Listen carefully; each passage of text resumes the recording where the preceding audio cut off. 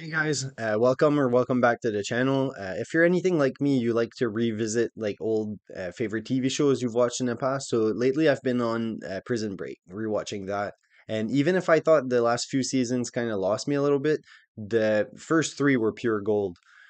So today I want to talk about Prison Break and more specifically a character that I thought really added to the complexity of the story, and that's Mr. or Detective Alex Mahone. So throughout this series, we see him sneak a pill here and there, and it really leaves us wondering like what he's taking and what are the effects of that substance. So different resource on the internet will tell you different things about what he's taking, but at one point in the series he states it. He says Midazolam 1500 milligrams every 30 days. Midazolam, 1,500 milligrams every 30 days. That's all I want from you. We understand each other? It sounds straightforward enough, does it not? But here's the thing. I've been working in the addiction treatment world for about a decade now, and it's a drug that I've never come across. So that's why it made me so curious of like what is he actually taking? In the series itself, we look at it and it seems like your basic average like nerve pill. He takes it to take an edge off, or sometimes he takes it after doing something pretty horrific. I think here of the time when he like encouraged Haywire to jump off the tower. There's a way out. So what is midazolam? It's in the family of benzodiazepine, so it's a central nervous system depressant. So it's made to like cause sleepiness or relaxation. Often in the medical world, it's used like as a pre-op drug. So pretty much like you would take it before an operation or a surgery, and what it would do is it would calm you down for the surgery. But one thing that's very particular about this benzodiazepine, when you compare it to others, is that it has a memory impairment function. So what it does is that if you go to a traumatic surgery, it could make you forget part or the whole surgery altogether. And that's where it like makes less sense for Alex to be taking that drug, just because you think of him as a ultra sharp detective that has to like pursue criminals, fire guns, car chases, all the likes. And you know, it wouldn't help you one bit to be on benzodiazepines while doing it. It would just slow down your reflexes and make you less sharp in general. And another thing that's particular about this drug is just that it's way more common to find it in like injectable form or like a syrup than it is to find it in actual pill form. So at one point in the series, his drug dealer tells him that this stuff is not easy to come across, and he's not joking about that. It's kind of rare to see it in the wild. Mr. Mahone. Where are they? I had a hard time getting my hands on these. It'd be easier to go to a doctor, tell him you need something to calm your nerves. Really wouldn't be that easy for a low-level street dealer to get his hands on such a like rare medication. Plus, like midazolam is really a short-acting benzodiazepine, meaning like it gets out of your system quicker than others, and so it would just mean that Alex would need to take more and more of the drug, or at least take it more frequently to avoid getting into withdrawals. It makes me wonder, like, how come they chose to put him on midazolam and not some more common benzodiazepine? Like, they could have decided that he was taking Xanax, clonazepam, or Valium, which in a sense they would all have made more sense because they wouldn't have the same like memory impairments, and you know it wouldn't require the same like dose frequency as midazolam.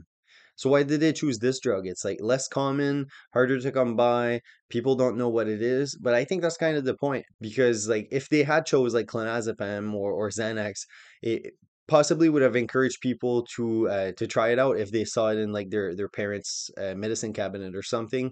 So choosing a drug that's less well known, it gives them a bit more like creative liberties when it comes to like their interpretation of what that drug does to Alex. At different times in the show, we see Alex experiencing like withdrawal symptoms, and sometimes they're mild, sometimes they're more intense.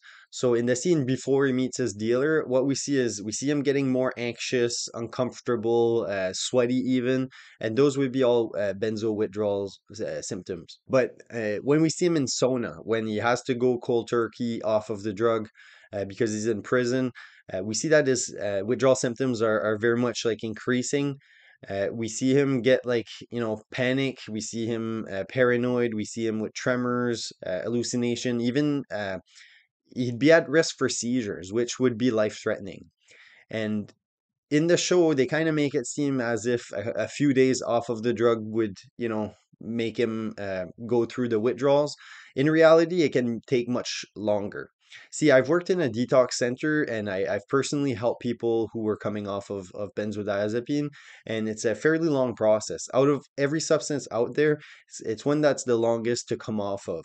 And if you were to do that without proper medication and medical supervision, it would put your life in real danger. Later on in the show, we see Teabag taking advantage of Alex and coercing him to do like heroin. Good news, Lady Mahone. I have now been promoted manager in charge of retail distribution and customer liaison. Get away from me. All in due time. Now, I'm not your mama, and I ain't one to wipe others' noses, but let's just say you've looked better on the arm. And heroin being an opiate, it would have the chance to like lessen his symptoms and make him more comfortable, but it certainly is not like the advised medical treatment for benzo withdrawal. So, quick disclaimer though, like this is not medical advice. If you or somebody you know is going through benzo withdrawal or hoping to come off that drug, what I'd say is like be sure to contact your detox center, because they would have the proper supervision, the proper care, the proper medication to help somebody come off these types of drugs in a more comfortable fashion, and at least like prevent any like life-threatening impact that such a process could have on you. But let's not forget, like Prison Break was not meant to be a public service education on benzodiazepine withdrawal. What Prison Break was is entertainment. And I think that by adding an addiction to our character Alex, it was a bold move and it really added to the whole story. What I find fascinating about Alex is that deep down he's not a true villain. You know, he's not doing this just for his personal gains or profit. All the action that he's taking, he's doing so in order to protect his wife and child. So it leaves us to wonder like what would we be doing if our to protect our family, to keep the people we love safe. But thanks for watching and tuning in. Don't forget to like and subscribe. If there are any other TV characters or movie characters that you'd like me to dive into their addiction, please let me know in the comments, and take care, guys. Here's the thing, Raul. I require a certain medication. Let's just say that it would be good for everybody if I got this medication. It's a reality.